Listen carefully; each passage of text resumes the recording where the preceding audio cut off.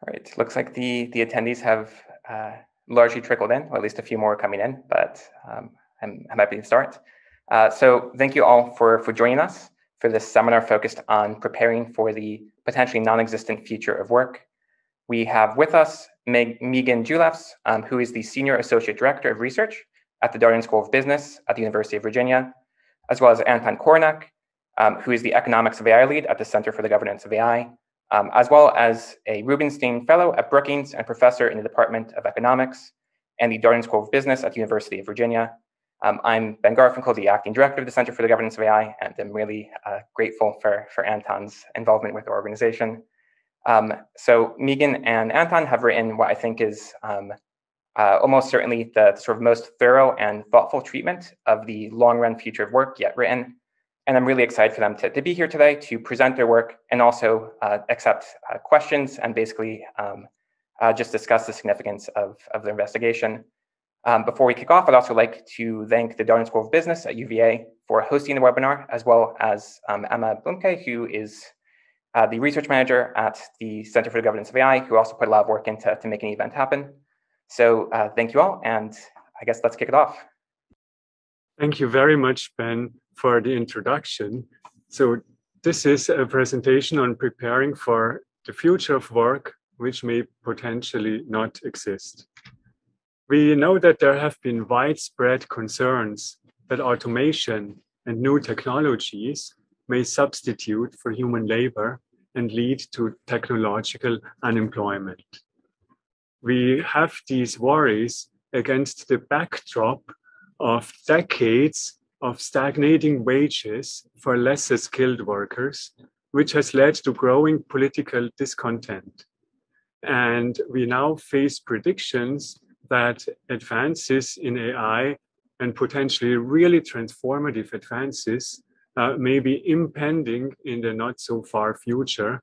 And this really adds new fuel to the question, is there really a future of work? So that's what this seminar is about. And I want to start with a couple of premises.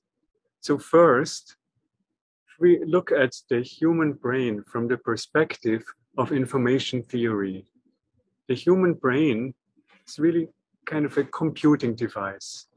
It takes inputs and produces outputs, but that's of course also what computers do, and in their most intelligent form, AI systems. So based on these observations, many researchers predict that artificial intelligence may eventually surpass human intelligence and still continue to advance. If we face these types of really transformative advances in AI that will pose lots of really severe challenges for humanity. But what we are arguing is that one major category of these challenges are economic harms, basically ever-growing inequality and potentially mass misery if we do not steer against it.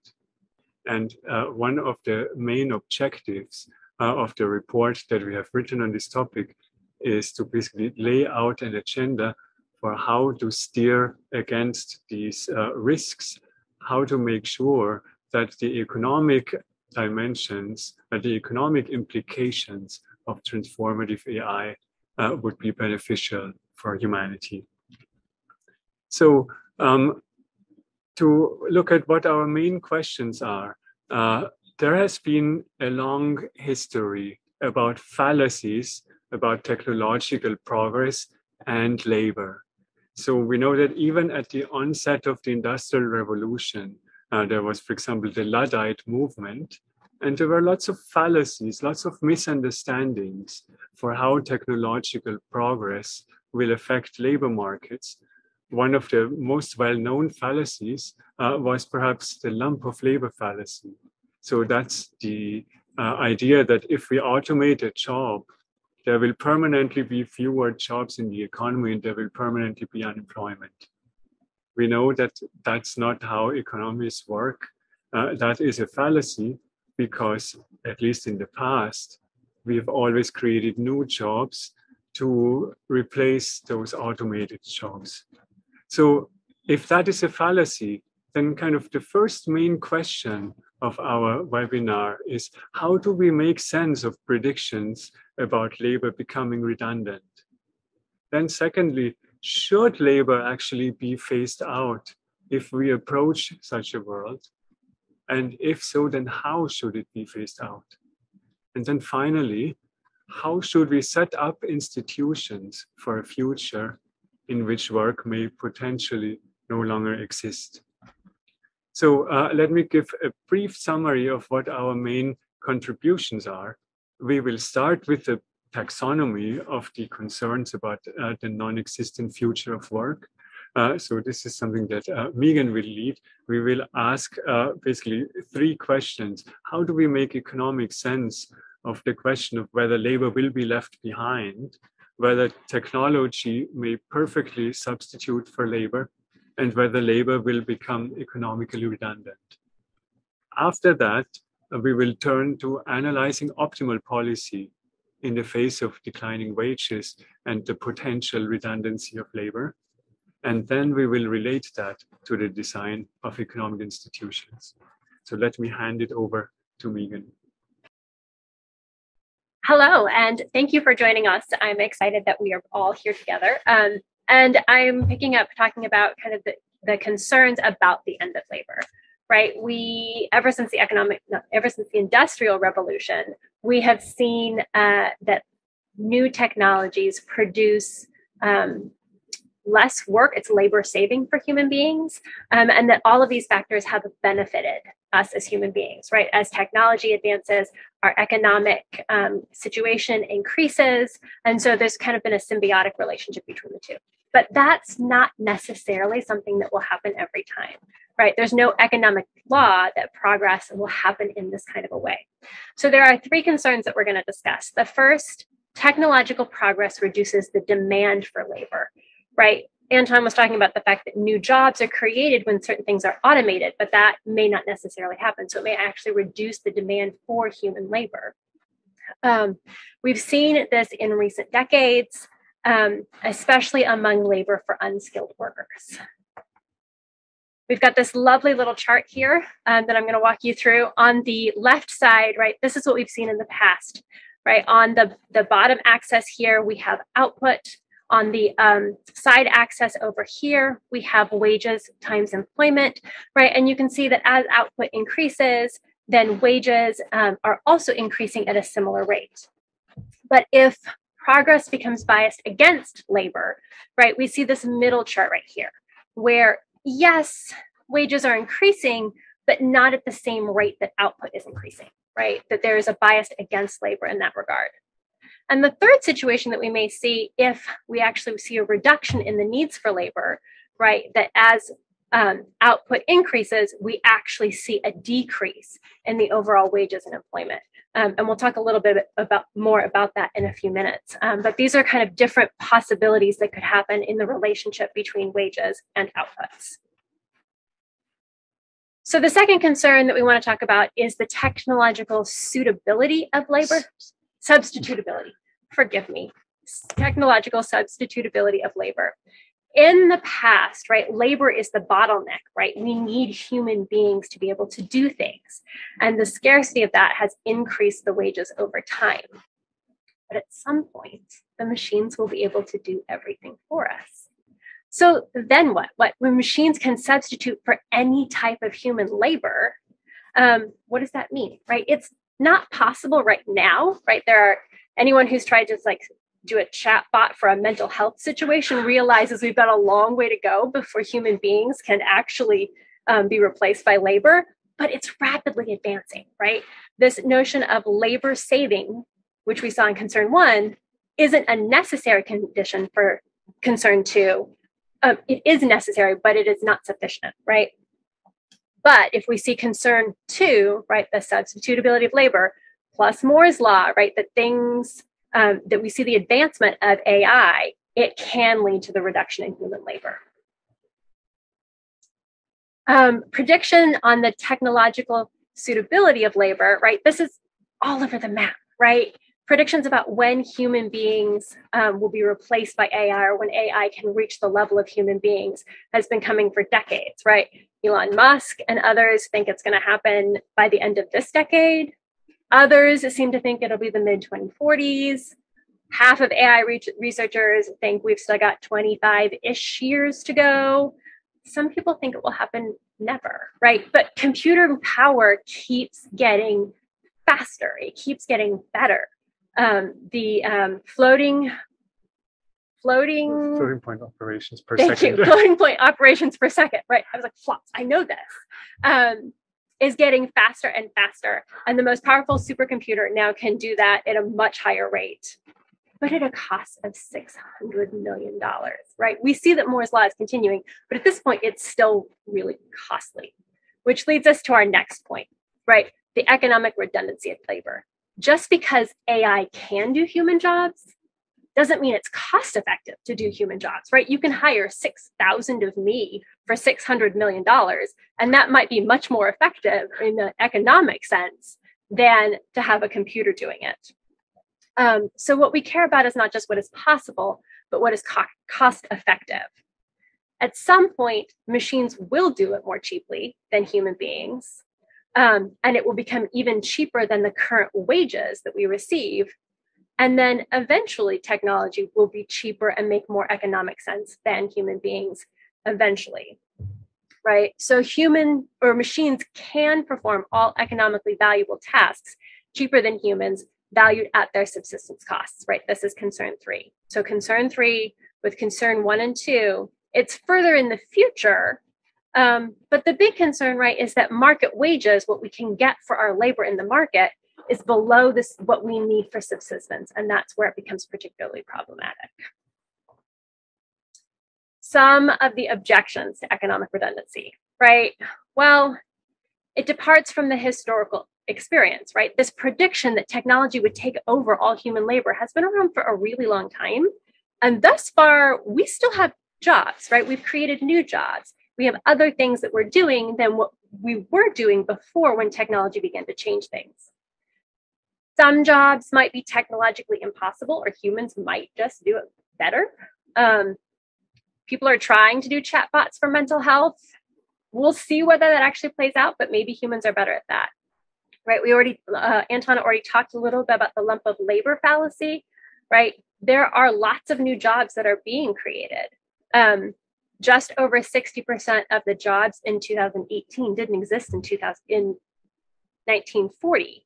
Right. So there's already been a lot of new jobs that are being created, and it's not just a zero-sum game.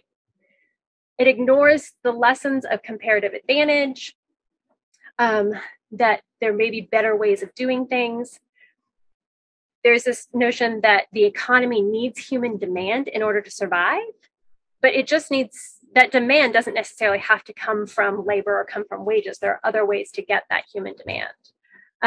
We could see an upgrading of humans, right? We could become cyborgs, so there'd be other ways to enhance human beings. And there could be a preference for human service providers, right? Like, we may not want our robot to be our confessor or our priest or our counselor, these sorts of nostalgic jobs where we're going to want to be able to hold on to that humanity. We may see that, we may not, right? We may prefer to have a judge passing judgment on us in a courtroom, but we may, as a society, decide that if that judge is biased, it is more humane to have it done by an AI system. So there are lots of ways that we could think about objections to the economic redundancy argument. Thank you, Megan, for walking us through this taxonomy. So what we want to cover next is we want to basically ask this question of how do we want to allocate work and income from a perspective of maximizing utilitarian welfare. And I want to set this up in a really simple way. I want to start by looking first at the case of a single individual and ask this question of how do we determine how much that individual should work and how much income that individual would get to maximize welfare. So let's say that our individual needs a certain subsistence level of consumption. I'll call it C0. let's say that individual earns a wage or generates a labor productivity working full time that we call W, like economists usually do for wages. And let's also say that individual obtains some other source of income that could be either transfer or also capital income that we call T. So then the total consumption would be the sum of labor income and non-labor income, WL plus T. So how should we allocate the labor of that individual? Well, it turns out that there's going to be three regions, and they are illustrated here on this graph. First, if the sum of the potential labor income and the transfer that the individual receives is less than the subsistence income, the individual will perish. So that would be the most depressing region that we could be in. If the wage is high enough, if we are above this diagonal, then the individual will work and will at first have to work out of need because the individual is not getting any other income or not enough other income. However, if that transfer rises, it means we move to the right in the graph, then the individual would work out of choice. And then at some point, if the non-labor income is high enough, if it surpasses a threshold that corresponds to this diagonal line here, W bar, then the individual would actually choose not to work. And it would be optimal not to do so, because given the non-labor income the individual is receiving, it's just not worth it to work. So in summary, we can be in either of those three regions. We certainly want to avoid the perish region, but whether we are in the work or not work region, that depends on the circumstances. It depends on how much income we can make available for that individual, or how much wages the individual could earn if they work. So that's the situation for a single individual. Now let's generalize it a little bit, and let's look at the case of having multiple workers who all have different labor productivity. W, I'll index it by I. And I'll again ask our question, how do we allocate work and income to maximize utilitarian welfare? So we'll assume a utilitarian planner who weighs all individuals equally, and now we let that planner choose how much should the individual work and how much consumption should each individual get. And I'll again turn to a graph to illustrate that. So here in this picture, you see the labor productivity or wage of the different individuals on the horizontal axis. And you see how much they should work, how much is optimal for them to work on the vertical axis. And that's bounded by 1 because nobody can work more than their entire day. And so let's say we are in an economy where these individuals are spread between W min here on the left side and W max. So they're all lined up according to the labor productivity here in this graph. And now we ask a planner, how much should these different individuals work? So in an economy like the present one, what the planner would tell us is, well, the lower productivity individuals, they should work a little bit less than the higher productivity individuals because they have a comparative advantage in enjoying leisure. So from a utilitarian perspective, the optimal thing is actually for lower productivity workers to work less. Now you'll notice in some ways that's really the opposite of the way that our current economies allocate labor, because many of the lower wage individuals in our economy have to work 2 jobs to make ends meet. But the utilitarian planner would actually allocate the income quite equally to these individuals because he weighs their consumption equally. Now, let's assume that we have technological progress in this economy, and we have precisely that kind of progress that Megan was speaking about before, labor-saving progress. So now the economy needs less labor, and machines can do more on their own the labor share of income, if it is a competitive economy, would decline, what would that look like? So that brings us to the second line here, which starts at W2 bar. Turns out our planner now would choose to let all the individuals with labor productivity below W2 bar to let them stay at home. And only those with higher labor productivity above W2 bar would be assigned work. And again, more work, the more productive they are, because they would have comparative advantage in work. Now, that could be, for example, we don't know for sure, maybe the economy in 10 years. Then if we fast forward further, and we go to an economy where labor is truly redundant in the way that Megan has explained to us, then we would end up on this third line here, which starts at W3 bar. So the idea here is that all work is phased out now. Our planner would find that it is a waste of time for all these individuals, for all these former workers to spend their time doing difficult work if they could just enjoy their leisure and if their productivity is not very high anyways. Why make them work if the robots can do everything so much more effectively? And that's what the planner would do. And that's what would be maximizing for utilitarian welfare. Now, you may say that work is not all just about spending your time to obtain income. For example, many of us actually enjoy our work, right? And many of us obtain a significant part of their identity, the structure around our days, meaning, social connections from our work. Economists call this the non-pecuniary amenities of labor.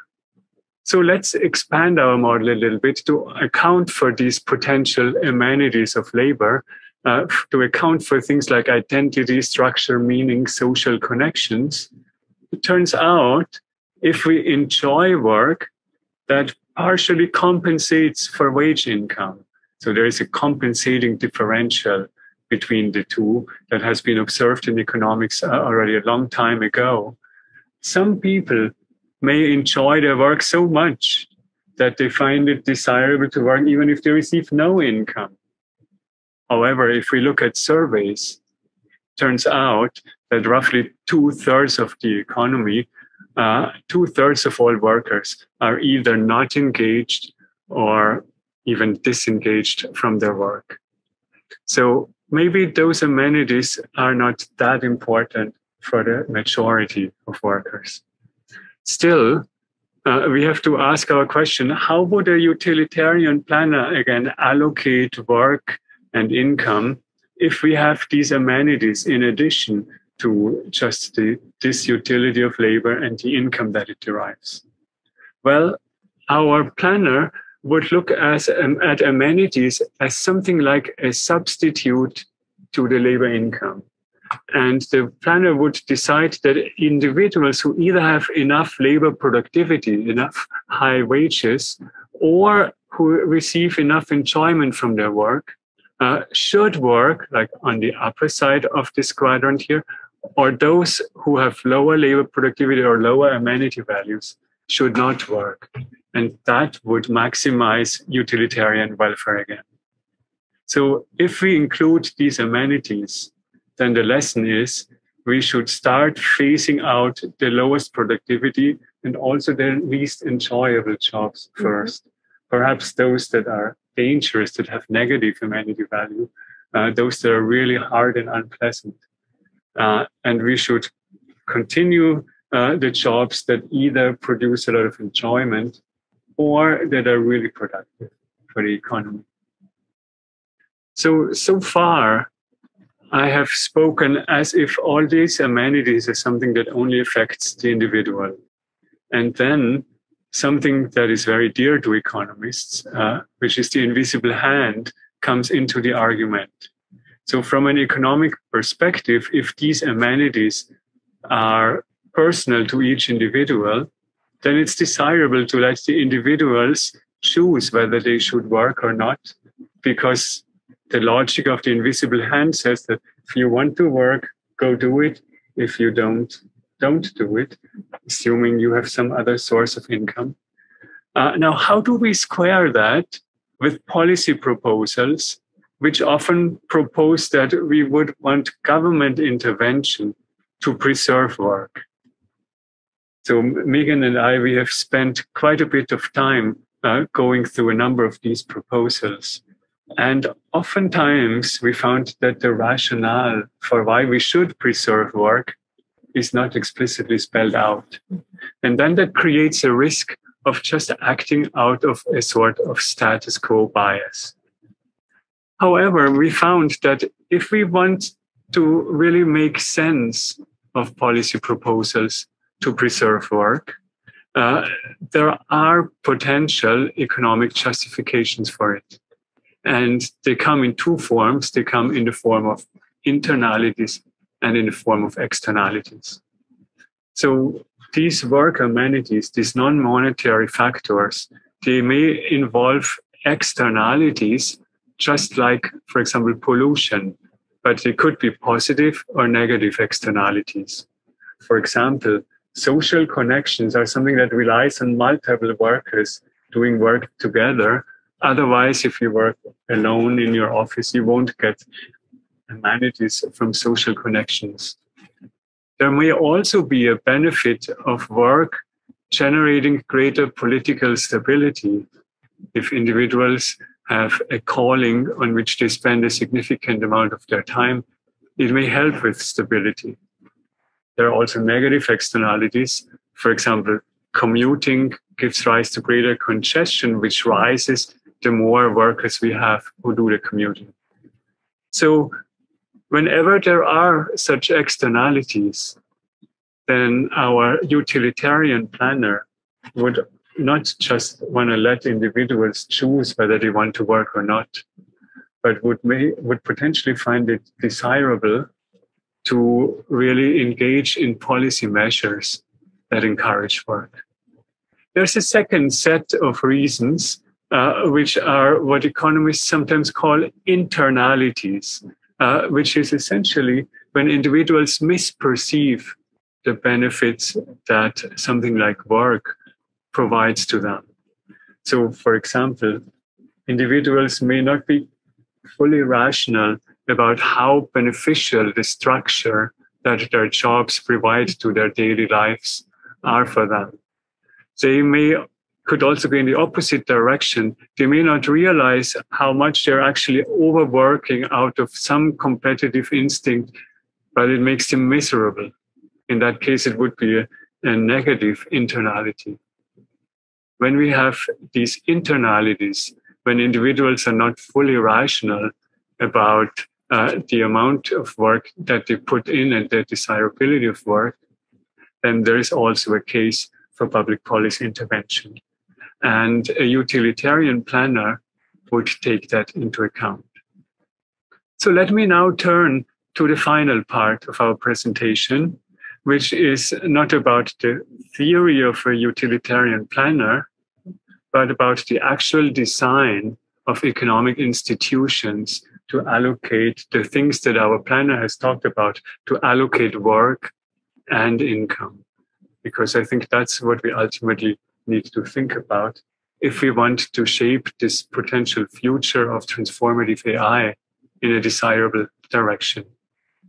So currently, there are two main institutions that determine the allocation of work and income, and that is probably primarily the market, and secondarily also social insurance.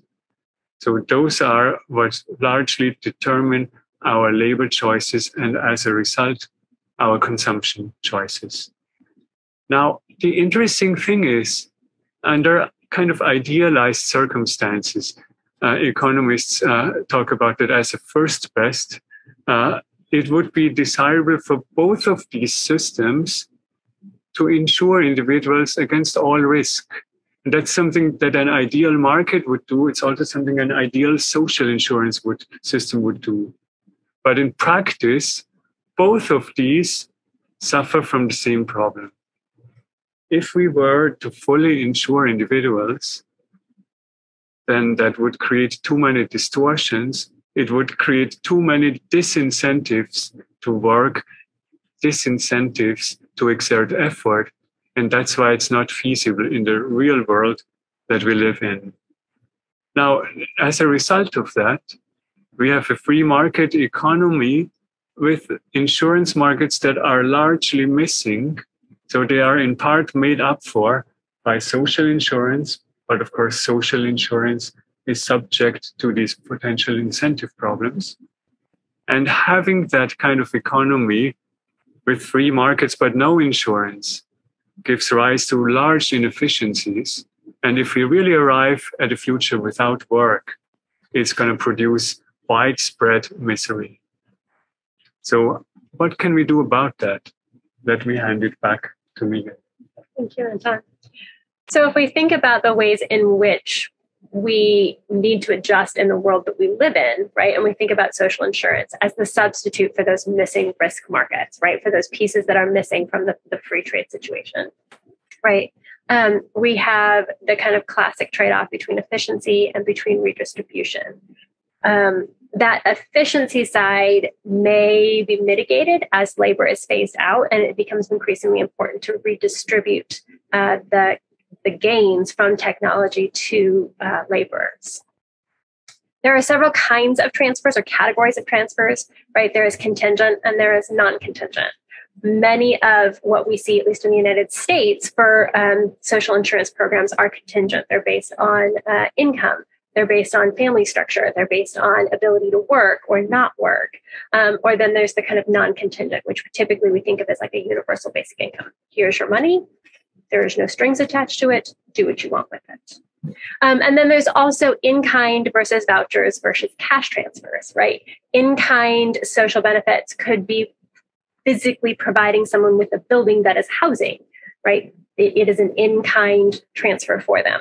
There could be vouchers in the United States. We think of this a lot with the food, the Supplemental Nutrition Assistance Program. Sometimes those vouchers are for really specific things. You can buy formula, you can buy milk. Sometimes they're a little more broad than that, right? You can buy food as long as it is nutritious.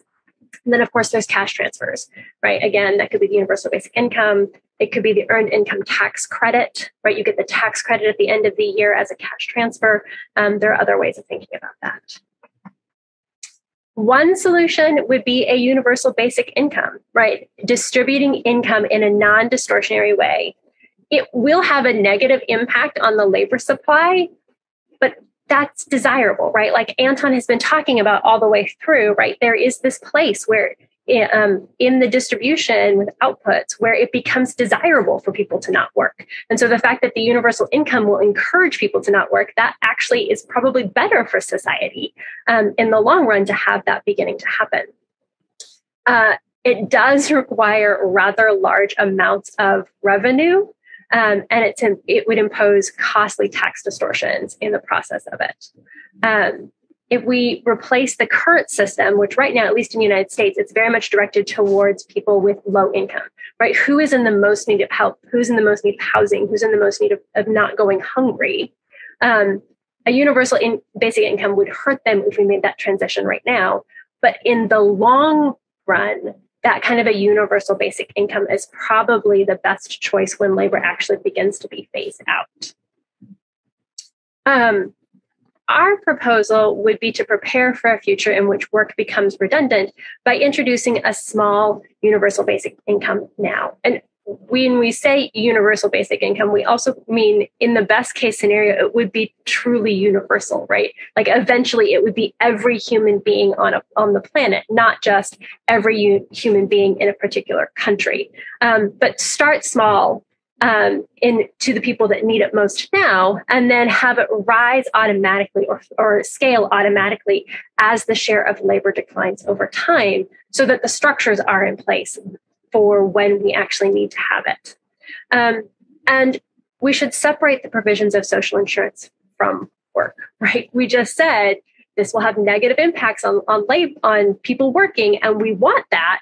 But so many of our social insurance programs now are contingent upon work. The Earned Income Tax Credit, you have to earn that income. The Welfare Reform Act of 1996 introduced a whole bunch of work requirements, right? That is all working at cross purposes as we think about these kind of bigger revolutions. Back to you. Thank you, Megan. So yeah, the big question, again, to which I want to return is, when is public intervention in labor markets desirable? So as we observed before, individuals should have a choice in this future world of hopefully some sort of universal basic income, and in which labor is no longer really necessary for the economy. So the invisible hand should give individuals the freedom to choose whether they want to work or not. And what we really want to observe once again is that something like work subsidies, work requirements are only desirable when we can really identify clear externalities or internalities associated with work. And what Megan and I believe is that over time, society may actually develop much more efficient ways of providing these potential non-wage amenities of work, of providing meaning, of providing structure, of providing social connections.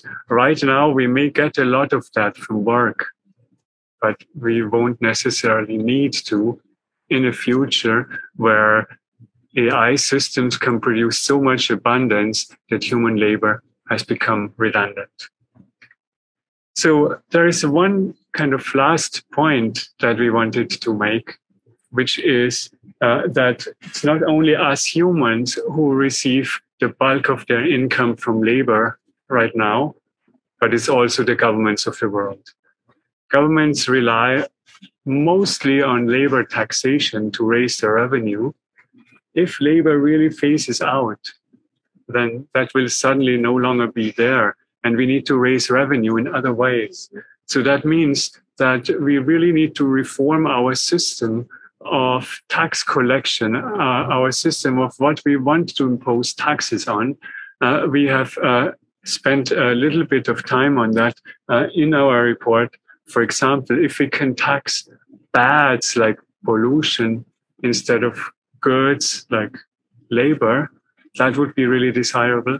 If we can tax things that are rents and that we do not distort with the taxes, for example, real estate rents or other rents that occur on inelastic factors that don't get distorted by the taxes, that would be far more desirable than what we have right now. So with that, let us just conclude. And you all see there is a Q&A box at the bottom of your screen. Let us invite you to ask any questions, any follow-up remarks that you may have into the Q&A box. And we will actually invite people who have submitted questions to turn on their mic and to read out their question. But while you are thinking about that, let me conclude again. So labor may soon cease to be the most important factor in the economy.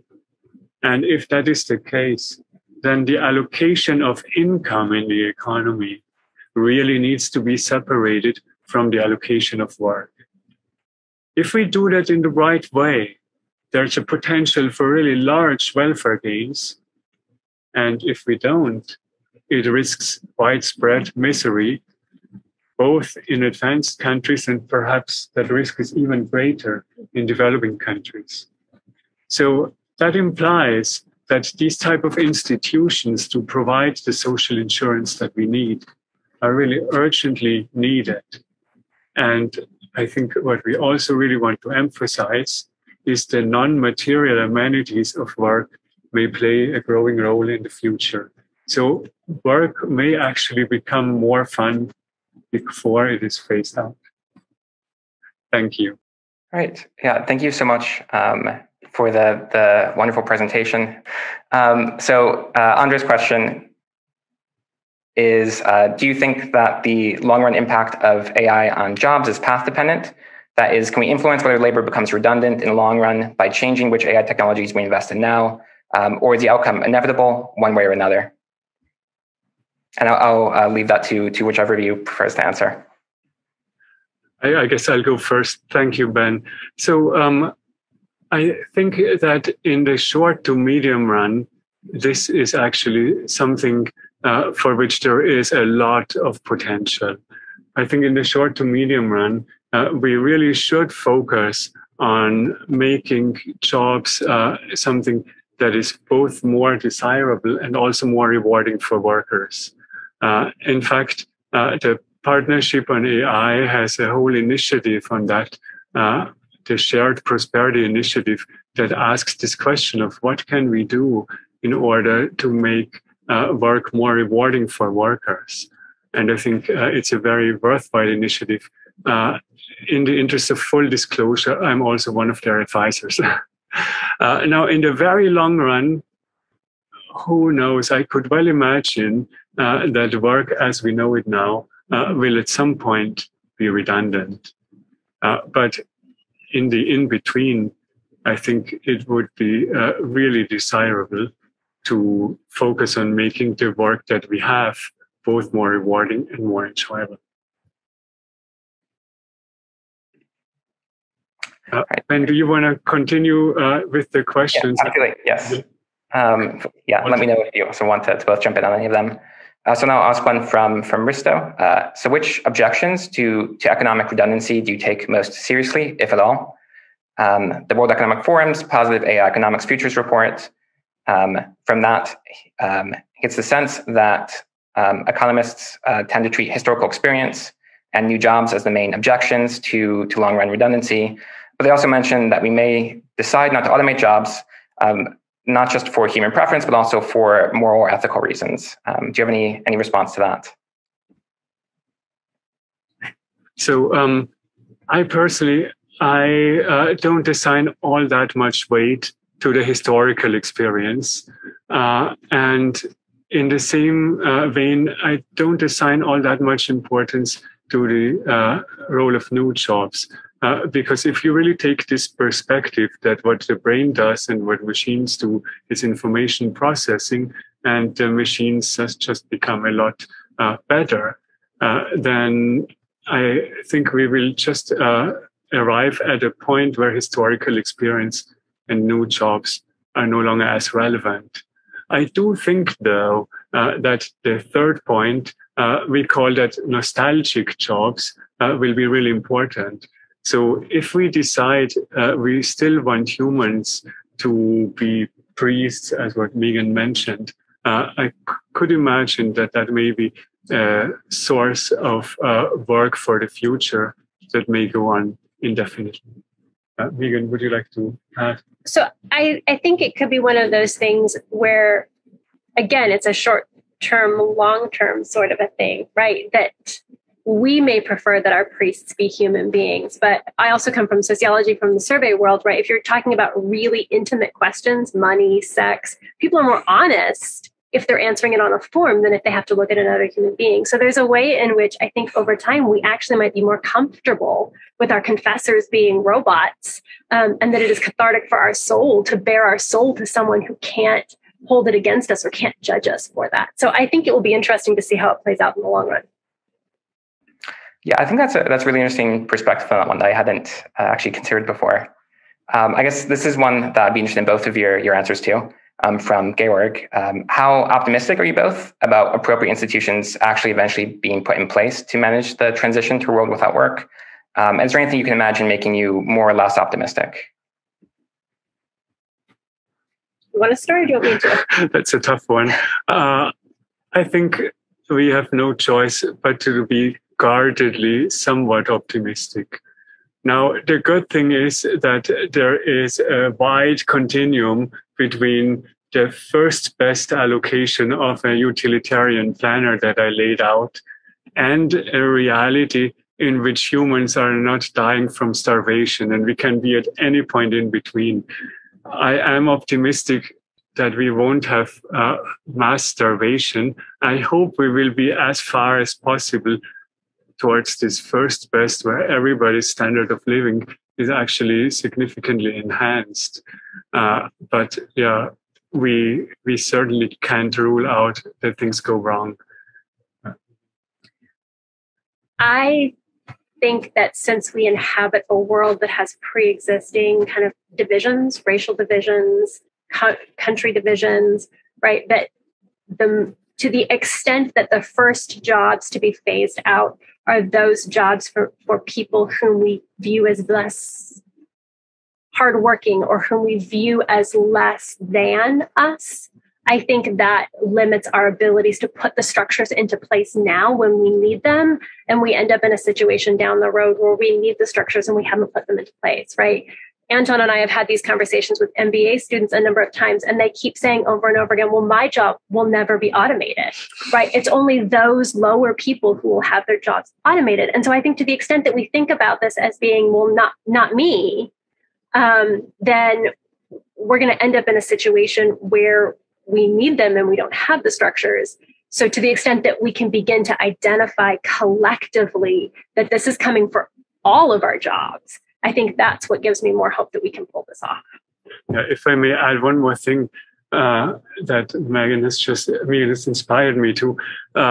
So that's one of the really interesting questions is which types of jobs will be affected at which speed. Mm-hmm. And I think based on the advances we have seen in AI just over the past year, it is actually conceivable that intellectual abilities like what in MBA students or also PhDs like Megan and I are working on, that they may be automated first, and that it's actually the manual jobs that will remain for a longer time.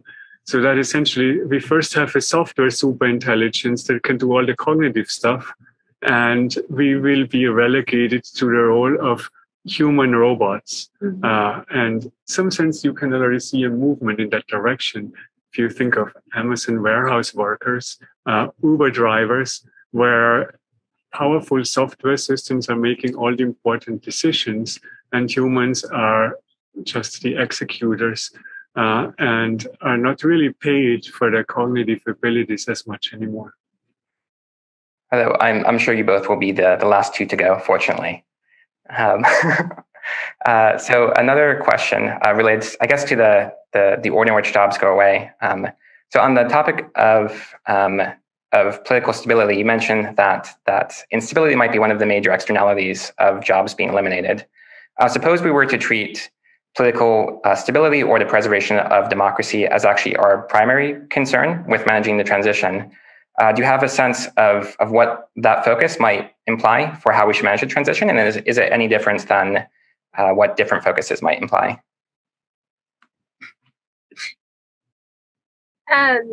Just so that I make sure that I understand the question, right? Like if we put democracy at the forefront, how should we manage this transition, right? I think that's a really interesting question, because if we're thinking about like stability, we're thinking about meeting people's needs, right? How do we meet not only basic needs, food and shelter, but how do we also meet people's needs for human connection, for people's needs for other sorts of like intangibles? And a lot of the research on like, when a factory shuts down, right, and it all happens right at once, that there is a lot of depression, suicides go up, like all of these things. If it happens radically, it causes a lot of problems. If there are structures and rituals in place, right? You think about the difference between a factory shutting down and people retiring. There are parties when you retire. There is a structure. There's a script that you can follow. And I think if we're really interested in how do we preserve political stability, we provide people with structures. We provide people with scripts. This is how you phase out of work, right? This is how you begin to teach your children that their value comes from something other than working really hard, right? There's this whole movement in education right now to praise children for their effort, which we're training them to work really hard. But when we no longer need to work, all of this work we put into making children like think about hard work over being innately smart might actually backfire on us in the long run. So I think those are some of the things we would want to prioritize as we think about stability. Yeah, so I think this is one of the points where it's really crucial to essentially have our society more prepared for the possibility that we don't all need to work 40 hours a week anymore in order to enjoy, first of all, to enjoy life, and also in order to have a decent standard of living. And yeah, I think we can lean somewhat on existing social customs, like, say, retirement. If we need to phase out work, why don't we just lower retirement a little bit retirement ages a bit first? Increasing vacation time, reducing work hours, doing things that fit into our established societal patterns, as opposed to, splitting people 50-50 and saying, okay, you are unemployed now, but we still need you. That probably wouldn't go quite as well. And unfortunately, that's how the market usually makes those decisions. If you happen to have work in the wrong company, you're unemployed. If you're lucky and you're in the right company, you'll continue to have a job. I think we also need to think too about how we perceive those that aren't working. Right now, if someone loses their job and can't get another one, there's sort of this like, well, what's wrong with you, or why aren't you working? Right? We stigmatize people that aren't working, or we call them, like, our political narratives call people lazy if they're not working, or like unmotivated, or slovenly millennials, right? Like all of these terms. I think we need to change the way we culturally perceive people who are not working if we also want to see this transition happen in that sort of way. Otherwise, there will be this perception with redistribution that, well, I worked hard and you're giving it to someone who isn't actually carrying their own weight, right? And so I do think if we don't think about those structures, we're going to end up with political instability in the long run. Right. Here's a question on potential tensions between the medium run and long run perspective. So the question is, isn't there a tension in your report between your model including amenities suggesting that policymakers might want to invest in labor increasing policies, and your later statement that society should try to substitute amenities with other non-work reliant sources of value? Do you think this is a question of timing, where we should protect work in the short run while we prepare for the end of work in the medium to long run? Yeah, I think the person who asks that is absolutely right. There is a bit of a tension. And ultimately, how we solve that tension relies on how quickly we manage to transition to a system of income distribution that does not rely on labor. So right now, labor is, or labor markets, I could say, is the main system of income distribution that we have. For most of us on this webinar, the vast majority of what we will ever consume comes from what we earn in the labor market. And as long as we rely on that system, it is desirable to kind of steer technology in a direction that preserves the role for workers. But the more we manage to disentangle work from income, and part of that may be a generational change, part of that may be some generations, younger generations may be able to adapt to this new world, or maybe willing to adapt faster than older generations. And as we adapt more and more, it will become desirable to lean more on new forms of income distribution. And then we don't need to steer technology to be labor using anymore. Then that kind of becomes redundant. So that's how I would resolve the tension. So I will ask, I think, just one more question, because we're nearing the end of the hour. So the last one is that some economists, including Anton in a recent paper with Phil Trammell, I believe, have written on the possibility that AI will cause an acceleration in growth and overall a large increase in prosperity. What do you think the implications of much higher prosperity levels might be for managing a future without work? For example, do diminishing returns on consumption imply that those with great wealth might be happier to share a portion of the pie than they might have been in historically less prosperous periods? Yeah, that is, I think, in some ways, the saving grace of transformative AI. So if we believe that AI is truly transformative and can do all the things that we currently need labor for, then it is true that the economy is no longer held back by the limited supply of labor. We can quickly reproduce workforce or workers, digital workers, by just pressing copy, paste, or things like that. And then we can all of a sudden produce so much more. Now, does that mean that we shouldn't worry about income distribution? I think that would be the wrong lesson. If you asked somebody from, let's say, 1800, what do you think would happen to poverty if incomes around the world go up by a factor of 20, which is what it has done over the past 220 years, at least in advanced countries? Then they would probably say, oh, then it would be so cheap to make sure that everybody is taken care of, and we wouldn't have to worry about poverty anymore. Yet, if we look around us in today's world, we are 20 times richer, and there is still a whole lot of poverty, both within advanced countries and even more so around the world. And I think that observation is really why we should focus on the distributive impact of transformative AI as one of the major challenges and major risk factors when it comes to arriving at an undesirable misaligned outcome that we should worry about. All right, so we've now come to the end of the hour. I'll leave a moment in case either of you feel like you have any closing thoughts you might want to slip in. If not, then I just want to thank you both. I also just want to reiterate, I think, that you've both written almost certainly the best paper on one of the most important topics in the world. And I'm so grateful that you could be here and share it, and for the work that you do in general. And thanks so much for the audience for joining. And again, to the Darden School for helping to put on the event. Thank you very much, Ben. All right, thank you so much.